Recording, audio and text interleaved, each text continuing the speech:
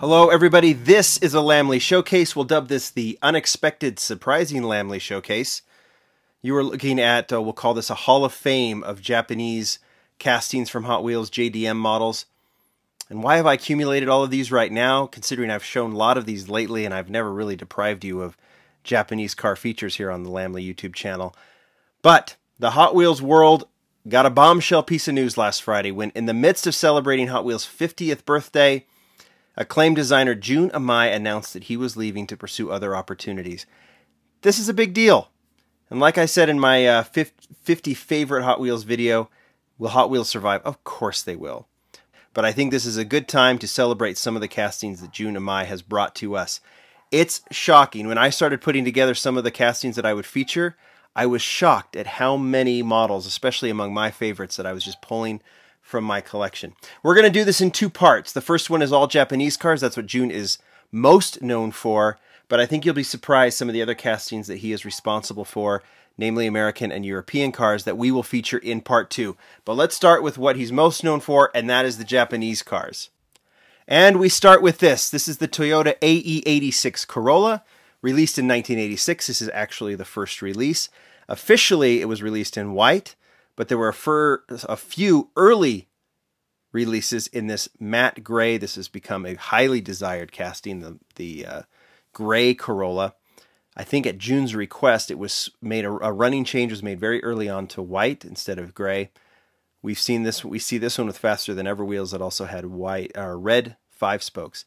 I'm not going to walk through every casting, and I'm not going to walk through every release of these castings.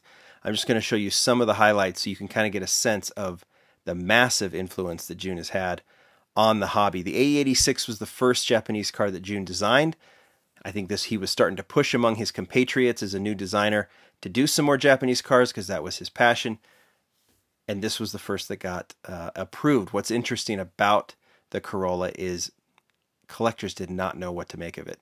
Considering what a Corolla was in 2006, it seemed very odd that a vintage Corolla was now all of a sudden in the Hot Wheels main line among the Chargers and the GTOs and the other muscle cars that we were so used to.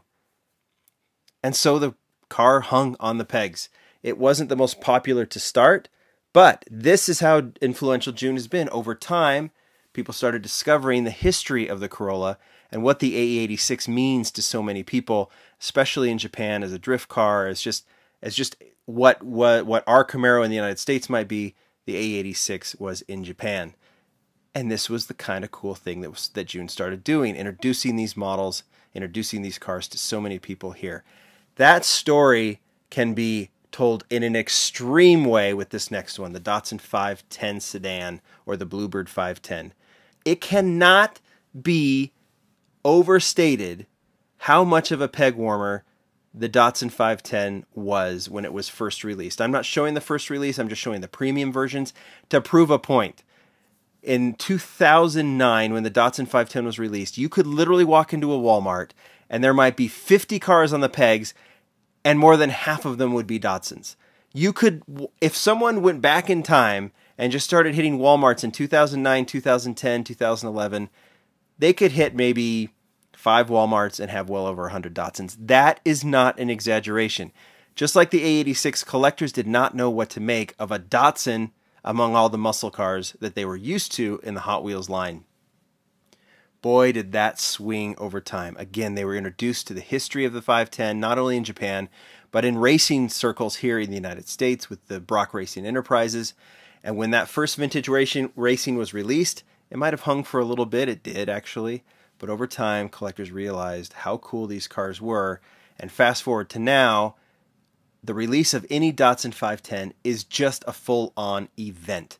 The 510 is one of the most popular Hot Wheels now, and that's like a team being dead last in a sports league and winning the championship the next. Quite the swing for the 510. And that really, you have to give a lot of credit to Jun for that. He took the 510 and moved it even further.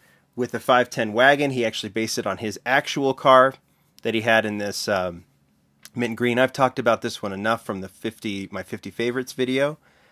But same type of thing. All of a sudden, a Datsun grocery getter becomes more and more popular. We've seen this one in the main line. Now we've seen it go Stratospheric with the Super Treasure Hunt in 2014, convention model, Japan Historics. We've seen the Mexico and Brazil convention model, and now as part of the 50th favorites, appropriate 50th favorites model in this recently released line. That's a big model. It just keeps coming with the Nissan Skyline HT 2000 GTX, more commonly known as the Hakosuka. This one was released in 2011 alongside the Kenmeri. They were released just a couple of months apart. Another, you can see Jun started with the A86, pushes towards the Datsun 510, and then all of a sudden swings the doors wide open with a car that collectors were not familiar with, at least here in the United States at the time. It's hard to believe, even just 7 years later, how much more popular these cars are just in car culture in the United States, but in mainstream car culture, but also among Hot Wheels collectors, to be sure. The Hakosuka also has gone premium several times. That led, we'll get to the Kenmeri in a second, to, of course, this gorgeous Hakosuka wagon. Again, hard to go back several years and realize that this could be done, but this is the evolution of Japanese cars. And look, some people say, oh, it's been played out. No, it hasn't. It's part of things now. You're going to see more European cars, you're going to see more muscle cars, and you're going to see Japanese cars. This ain't no fad. All right, 2011 Hakosuka also saw the release of the Kenmeri Skyline. This one is the HT 2000 GTR. He did it in a pretty simple white with minimal deco on the sides, tail lights on the back. We have seen two interiors on this one. The single seat interior on the, what is that, the Flying Customs? I think it's called Flying Customs version. And of course, Japan Historics and the recent Super Treasure Hunt, just released this year. Moving on. We haven't talked a lot about Toyota lately. The 2000 GT, the classic sports car from Japan. This was a Jun Imai designed casting for a premium. It was actually the final assortment of the Hot Wheels racing line that never came to fruition. It was going to be all Japanese racing cars. The 2000 GT was supposed to be in that. Line got canceled, but the cars were, or at least the 2000 GT was done, so the next year it was released in the main line and also as a Super Treasure Hunt. We've seen this beautiful Shelby version released in the RLC. And then, of course, Japan Historics in yellow with green. I'm hoping that hopefully they can work that licensing out and we can see this casting more, because there's a million more versions that need to be done. Speaking of Toyota, another one we've kind of forgotten about is the 1970 Toyota Celica with that Japanese styling by Jun. You can see the headlight covers, you can see the chin spoiler, the flares on the side.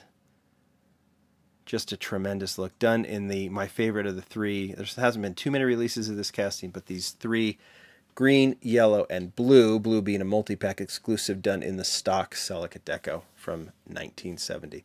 Should we keep going? Yeah, we can keep going with the Datsun 620. Another popular casting, just a small pickup, bolt-on flares as well, chin spoiler, just enough of that Japanese style. All right, we'll talk a little bit Mazda, and then we'll shut this down. Mazda RX-7. This one was released, I think, in 2012, maybe. I could be a little bit wrong. This white version was done as a Kroger exclusive. That remains my favorite of the RX-7s. And then we saw just recently Jun create the 95 RX-7 that we saw released last year in two colors, and we've seen it in two colors this year as well, including my favorite from last year, the red Kmart exclusive. All right, Jun took on a director role in his last few years at Hot Wheels. He'd still design, but was overseeing the brand a little bit more as opposed to actually designing, but he still got his hands dirty a few times with designs. We saw that with the Hakosuka wagon. We also see it with the Nissan Laurel. We'll finish with that. Nissan Laurel, maybe even more so than the wagon. The fact that the Laurel was made, it probably is the best cycle or curve of Jun Imai's time at Hot Wheels. That we went from the surprising A86 Corolla to a purely Japanese car in the Nissan Laurel, getting made and being wildly popular among collectors in the Japan Historics 2 line. That's the Japanese cars with Jun. But that is not the whole story. He has done a ton of other cars. I have pulled out a few American and European cars. That's going to be part 2. And we'll get to that tomorrow. Thanks, everybody. See you then. Bye.